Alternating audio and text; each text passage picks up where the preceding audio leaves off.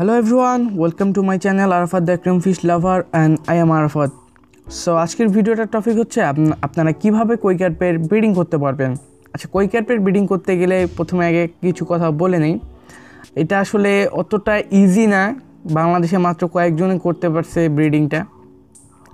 আপনারা বাসায় ট্রাই করতে পারেন, আমি যেভাবে বলবো ওইভাবে যদি ট্রাই করেন আই হোপ যে আপনারা সাকসেসফুল হবেন।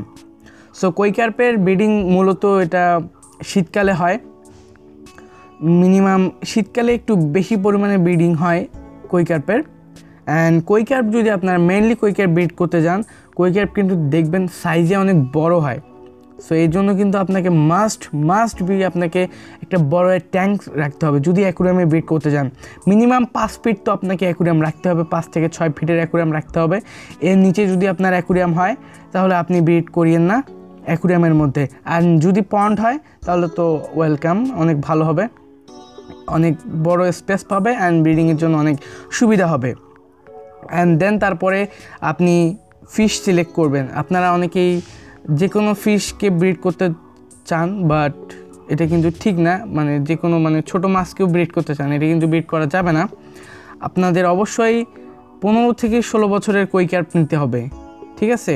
অ্যান্ড এমন ফিশ নেবেন যাতে ফিশের যে হেলথটা আছে অনেক ভালো হয়, মেল অ্যান্ড ফিমেলের যে হেলথটা আছে অনেক ভালো হয়, স্বাস্থ্যকর ফিশ যেন হয়। অ্যান্ড ফিশের যে প্যাটার্নটা আছে না, কালার প্যাটার্ন, এগুলো দেখে নেবেন যাতে যদি এগুলো ভালো হয় তাহলে কিন্তু ফ্রাইস, অর্থাৎ কই ফিশের বাচ্চাদের ফ্রাইস বলা হয়। সো এই ফ্রাইসগুলো কিন্তু আপনারা সেই রকম অনেক সুন্দর পাবেন। অ্যান্ড আপনারা যদি অত ভালো ফিশ দিয়ে ব্রিড না করান, অ্যান্ড আপনার ফ্রাইসও কিন্তু সেরকমই পাবেন, অত ভালো পাবেন না। এই জন্য একদম কালারফুল ফিশ নিয়ে আপনি ব্রিডিং নিয়ে আসেন। অ্যান্ড মাছের বয়স কিন্তু আপনার 15 থেকে 16 বছর হতে হবে।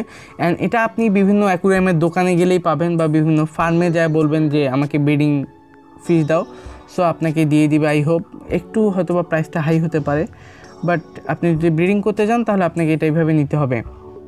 অ্যান্ড দেন তারপরে আপনি বাসায় নিয়ে আসলেন ফিশ, আনার পরে মাছগুলাকে আলাদা করে দিবেন, ঠিক আছে? মেল অ্যান্ড ফিমেলকে একদম আলাদা করে দিয়ে আপনারা কি করবেন, ফিড করবেন। দিনে 3 থেকে 4 বার ফিড করবেন, একদম ভালো কোয়ালিটির খাবার দিবেন, ঠিক আছে? দিনে 3 থেকে 4 বার খাবার দিবেন। 1 মাস যখন ভালোভাবে খাওয়া দাওয়া করা শেষ, তখন আপনি আবার একটা ট্যাঙ্কের মধ্যে বা পুকুরের মধ্যে ছাড়বেন। অ্যান্ড মেল ফিমেল একসাথে ভালো হয় আপনি যদি একটা ফিমেল রাখেন, অ্যান্ড 2টা যদি মেল রাখেন তাহলে ভালো হয়। অ্যান্ড একটা ফিমেলকে 2টা মেল যখন ডিম দেওয়ার জন্য পুশ করবে তখন একটু দ্রুত কাজটা হবে, দ্যাটস ওয়াই এটা একটু ভালো হবে। অ্যান্ড তাতে ডিম দেবে, অ্যান্ড এটা হ্যাশ করতে অনেক সুবিধা হবে। অ্যান্ড পরে যদি দেখেন যে মেল অ্যান্ড ফিমেলকে একসাথে করার পরে ফিমেল একটু প্রবলেম হইতেছে, তাহলে আপনি আবার ফিমেলটাকে সরিয়ে দিয়ে আবার ভালোভাবে খাওয়া দাওয়া দিন, দেন তারপরে আবার একসাথে রাখুন। এখানে হেডিং প্লেসটা ভালো করে রাখবেন। হেডিং প্লেস হচ্ছে গাছপালা বা কোনো ধরনের ডেকোরেশন, এটা ভালোভাবে রাখবেন। অ্যান্ড এমন কিছু রাখবেন না যাতে কোনো শার্প জিনিস যাতে ফিশের হার্ম করে, ওটা রাখবেন না অবশ্যই। অ্যান্ড দেন তারপরে ফিশকে একসাথে রাখলেন, অ্যান্ড ফিশ ডিম দিল। এটা কয়েকদিনের মধ্যে ডিম, এটা কিন্তু 2 থেকে 3-4 মাস লাগবে আপনাকে ব্রিডিংটা করতে গেলে। অ্যান্ড যখন ডিম দিল তখন মেল ডিমটাকে ফার্টিলাইজ করবে। দেন তারপরে আপনারা ফিশগুলোকে কিন্তু সরিয়ে নেবেন যাতে করে মেল অ্যান্ড ফিমেল তাদের ডিমটাকে যাতে খেয়ে না ফেলে, এই জন্য আপনারা ফিশগুলোকে ছেড়ে দেবেন। অ্যান্ড এটা অবশ্যই সেখানে এয়ার স্টোন রাখতে হবে, এয়ার পাম্প রাখবেন একটা যাতে ভালো হয়। অ্যান্ড দেন তারপরে যে ফিশের যে ডিমগুলো আছে ওগুলা যাতে মেল অ্যান্ড ফিমেল খেয়ে না ফেলে এর জন্য সরিয়ে রাখবেন। অ্যান্ড এটা 3 থেকে 4 দিনের মধ্যে হ্যাচিং হয়ে যাবে। অ্যান্ড দেন সেখান থেকে বাচ্চা বের হবে। অ্যান্ড বাচ্চা বের হওয়ার পর আপনারা 2 থেকে 3 দিন খাবার দিবেন না, ঠিক আছে? যে ডিমগুলো থেকে বাইর হয়েছে ওই ডিমগুলোই আবার বাচ্চারা খেয়ে সার্ভাইভ করতে পারবে, কোনো প্রবলেম হবে না।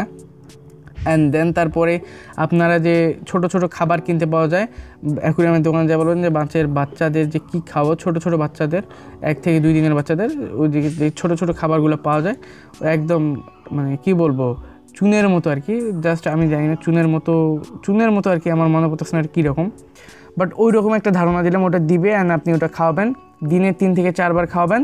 অ্যান্ড 3 থেকে 4 মাসের মধ্যে আপনার ফিশ বড় হয়ে যাবে অ্যান্ড দেন তারপরে আপনি বড় ফিশের সাথে অ্যাড করতে পারবেন, ঠিক আছে। সো এইটাই ছিল আজকের ভিডিও, অ্যান্ড ভিডিওটা ভালো লাগলে like, share, comment and subscribe করতে ভুলবেন না আমার চ্যানেলটাকে।